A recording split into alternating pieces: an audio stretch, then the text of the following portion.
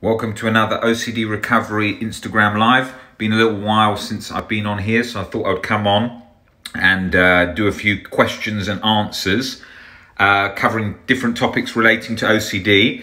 So anything you want to ask, please just post that in the comments below and I will cover that now. What was I going to talk about to start with? I had a message that I was going to... I was going to talk a little bit about the thoughts are thoughts quote, which I often cover on here, which is basically where what happens is in my own journey and a lot of people's journeys, you go from sort of therapist to therapist who often doesn't have a good understanding of OCD. And so they often say, thoughts are thoughts. Just leave thoughts there, make peace with thoughts. They've got no reference to you, which is a vital point, and it's an important point to see the thinking and to understand how it's there, but not to get so involved in it. So you're kind of creating a distance there, which is an important principle to understand in your OCD recovery journey. However, what happens is there's not enough information given in reference to that point. So the individual then goes around a cycle of sort of trying to show themselves all the time that OCD is just these thoughts and they're not them and they're separate to them and so on. But the only problem with that is they come unstuck when a situation arises in life. For example, they have a real health concern or a nasty event happens in life that they weren't ready for. And the only tool they've got are thoughts are thoughts, and that's all there is to OCD, which doesn't sort of bring a state of peace because your brain will be just going, there's a real threat here. So without a good understanding of the principles laid out by the founder of CBT, Albert Ellis, of unconditional self, life and other acceptance, it's very difficult to create peace internally, so absence of chronic anxiety, when you think that you are imminently in danger or have done something that's going to mean that in your perception you are guilty forever and you have done some wrongdoing that's written you off.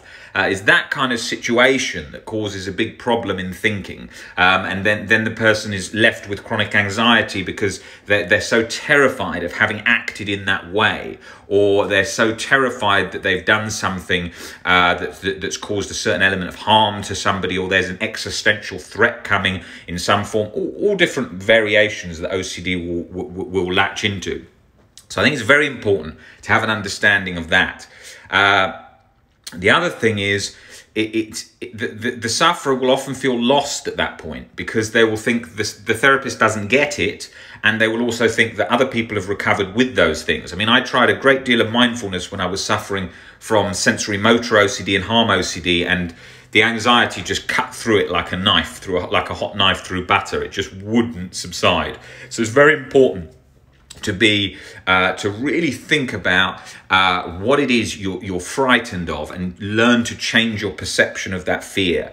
Anyone who works with me, they will say that that was one of the biggest game changers, the biggest realizations they had, because everyone is in that position.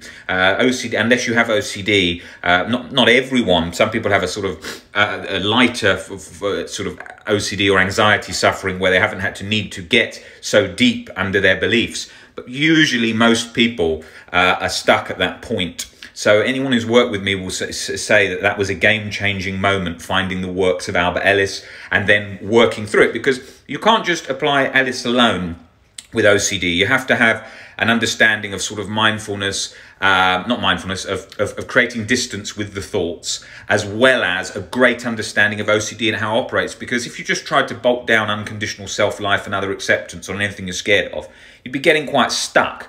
Because what happens is your OCD is going to keep morphing, it's going to keep changing, it's going to keep moving around. So you need to understand a bit about how that is and when to make decisions, when not to make decisions, when to put your foot on the gas, when to take your foot off the gas, how OCD operates, how it latches, how it releases, different things. It's quite a lot. And what I sort of provide with all the things I do, both in coaching and on these accounts and resources that I run, is giving people a really in-depth understanding of OCD, so they really understand what it's about, why they're suffering the way they're suffering, what their thought is, how that would latch in, what kind of things it's gripping to, why, for example, existential OCD is always gripping to creating a disconnect with the loved ones and family around. So it's that kind of stuff. I'm not actually going to have time to do a question and answers today. I'm sorry. I will do the question and answers in next Instagram Live because I've got a meeting soon.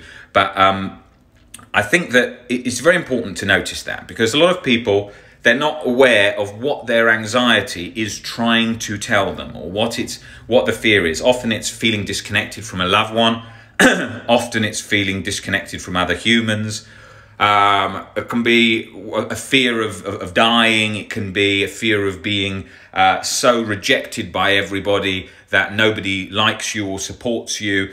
So you're isolated by society. Again, a fear of disconnection, but sort of a more not being able to be happy. Often that's one that's linked in, not being able to be happy ever again. That's often a very, very common fear. Let me see if I can do some of these questions quickly.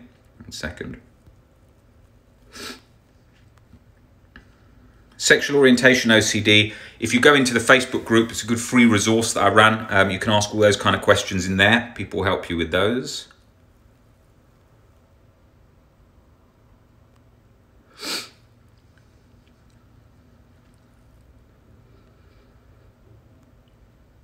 False memories is basically where you start checking and you're scared that what if there's something, because you can't change the past, you can only change the future. OCD likes that, so it will often go into the past and it will specifically look for that thing in the past that you're scared of, and then it will sort of implant that there. What if that actually happened? Oh no, I can't get certainty on that. It's gone. Maybe it did, and then it will just morph that. And it can create any situation. It can, the situation's got to be no reference to the thing that you were initially concerned about. If someone's scared they did something at 10 years old, it will say at older age, it will keep adjusting the age more and more. So it's going to do that. That's the nature of it. It's constantly trying to adjust to get into the scary position that you fear.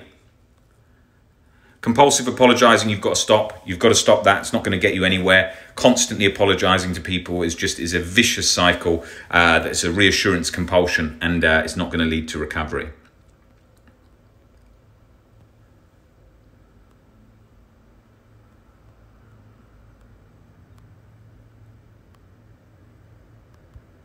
How can you accept to be not liked? Well, a lot of people and a lot of celebrities, for example, get into positions where they're not liked. It's not their end of their life. They learn to accept that they're not going to be liked. A lot of people that are successful in anything tend to not be liked because of all the situations that arise in relation to them being in that position. So you've got to get used to that in life. You know, trying to get liked all the time is a never-ending cycle of being disappointed, because if you can accept yourself unconditional, then you're not constantly people-pleasing and trying to chase being accepted. It's a never-ending sort of nightmare cycle where you'll never get relief.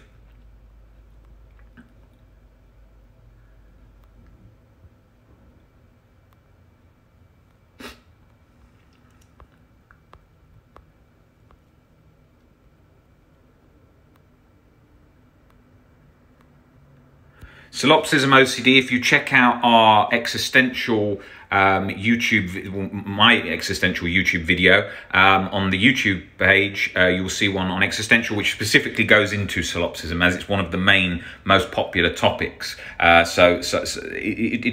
Usually when people suffer from existential, it tends to latch onto solipsism because of that not wanting to be connected, not wanting to be connected with the fear of not being connected with your loved ones, being in this world that's separate, everyone's robots or whatever, you can't interact. That's the core fear there.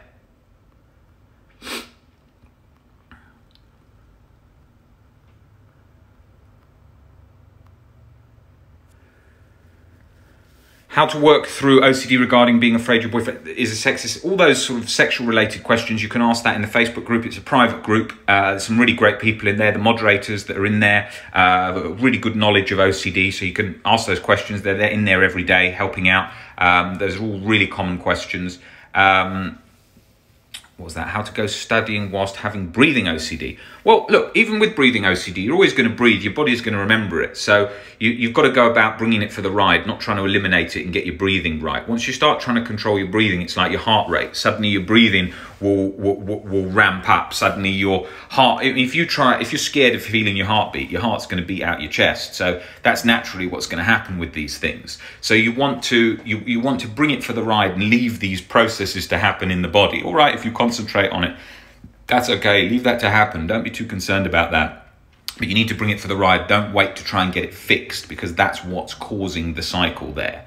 All right, guys, I'll be on the next one of these soon. I will be doing these at scheduled times soon, so you'll be able to see when I'm on doing these Instagram lives and what topics I will be doing before I do them. So you can organise your questions before in relation to that topic. I think that covers everything that I wanted to ask you today. I will see you guys on the next Instagram live. See you later.